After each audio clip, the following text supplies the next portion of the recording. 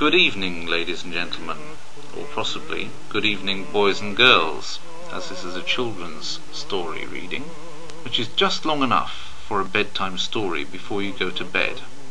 Now, when mummy or daddy says go to bed, that's what you do. Okay, so you've been allowed to have a 15 to 20 minute story, which I'm now using a lot of the time off by explaining all the ground rules to you, but that means that I can get more mileage out of the actual readings I've done, because I'll do this, I'll repeat this bit over and over again at the beginning of every clip. So,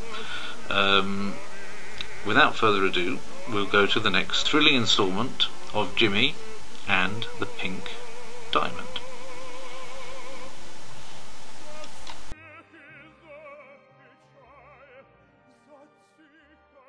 Up now, said Anton, who was brushing the crumbs from the table. When Jimmy told grandfather about how they carried him back to the balcony by his arms, Genya broke in again.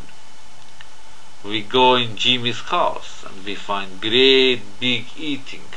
Anton opened the refrigerator. We take Jimmy and food in bag to bridge. You know whole story now.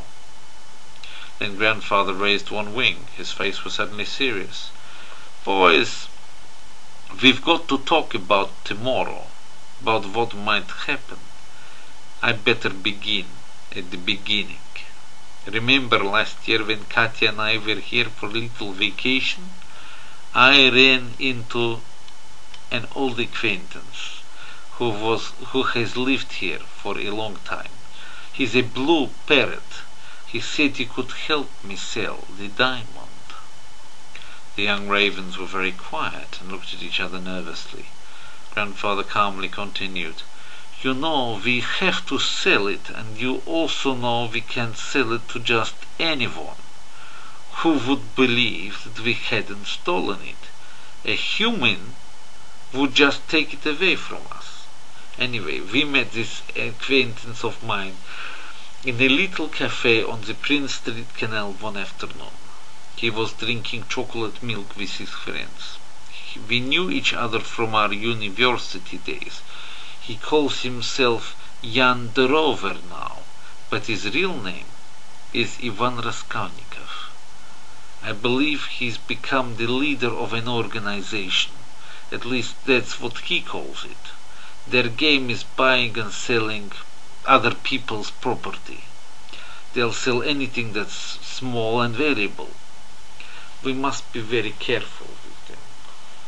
But I'm afraid he's the only one who can help us sell the diamond.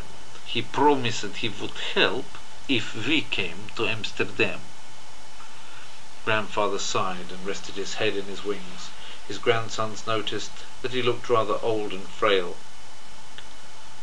He has a human being for a partner, and that is already weird enough for me.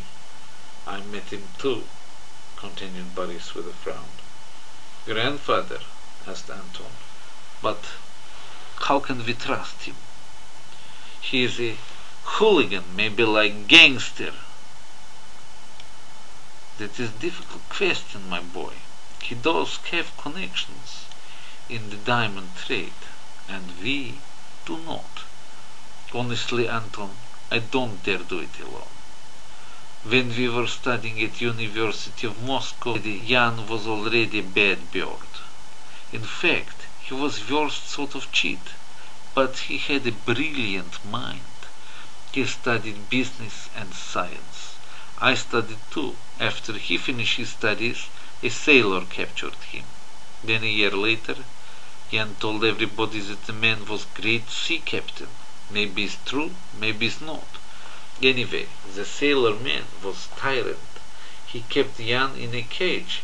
He would starve Jan and beat him, sometimes for days and days, when he didn't do well in his language lessons. He would often poke him with the knife, just for fun. This wicked fellow taught him English, Dutch and Russian. He speaks all three languages perfectly. It probably drove poor Jan mad. After a few years, Jan found a way to escape, and he came to live in Amsterdam. He's been living here for many years. Last year he was bragging to everybody that he could still go for days without eating or drinking. Of course he was drinking chocolate milk at the time, and chocolate drives him as mad as a meat axe. I didn't believe everything he said. But I can tell you one thing. He has become tough and stony-hearted. He doesn't have real feelings anymore. Everything has become a cruel game to him. I have set up a meeting with him tomorrow in a little cafe called the Brown Horse. It is in the center of town. Anton had a feeling that their fine little plan was already doomed. He glanced at his grandfather and then stared out of the little window, silent and worried. Grandfather went on with his stories. You see, boys, Jan the parrot can talk to human beings. It isn't easy to do. Once, in ancient times, when the world was in harmony, everyone could understand each other. It didn't matter whether you were a Dutchman or a squirrel. There was only one single language. Animals were honored for their strengths and abilities, and humans could talk to them as well. After thousands of years, people started to live in groups.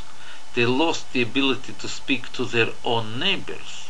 Animals became workers for the humans, and they too lost the art of talking to anyone who was human. Soon it became difficult for animals to speak to other animals. We still had our own language called Animish, but we had a strong accents, just like the humans we worked for. Get to the point, grandfather, said Anton. He'd heard it all before. Grandfather told it to them every year. Well, look at me, he went on. I speak our ancient language, Animish, with a slight Russian accent. Anton has a stronger accent, and Genya doesn't really care. Нет, grandfather. Genya speak very good. Ra, ra.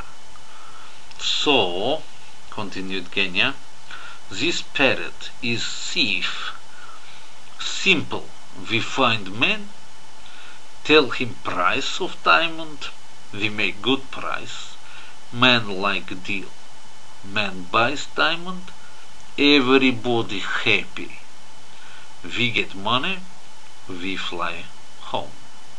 That's right, my boy, that's right, cried Boris.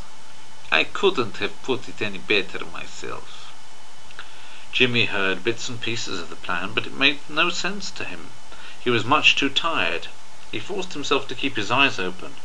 When the ravens realized that he was asleep, they carefully covered him with the newspaper snippets so that he would stay cozy and warm. As Jimmy slept, they talked long into the night. None of them were sure of whether their plan would work, but they all knew one thing. Somehow they had to make it happen. Many animals were depending on them.